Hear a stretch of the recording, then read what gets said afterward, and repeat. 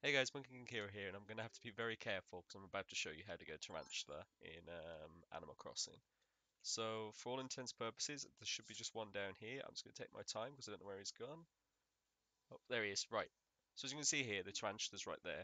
And the idea is you need to step very carefully towards him as you go. As soon as he does that leg pose there, you need to stop. And you need to keep going very close to him until you get within net range. Be as careful as you need to do, but obviously take your time. I don't know if I'm in net rage and I'm actually terrified, so I'm going to pray. Going for it? Okay, so there we go. Right, so that is how to get tarantula. Now I'll talk more about the tarantula and where to find one and such.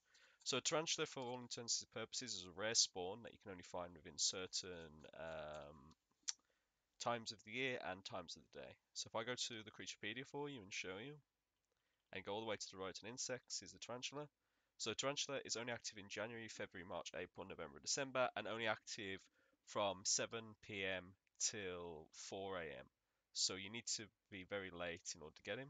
As he will just be walking around, and it's best, just like I did, to walk towards him. If you run towards him, he's going to instantly try and attack you, and if you haven't got your net out, so you don't get lucky, you're not going to catch him.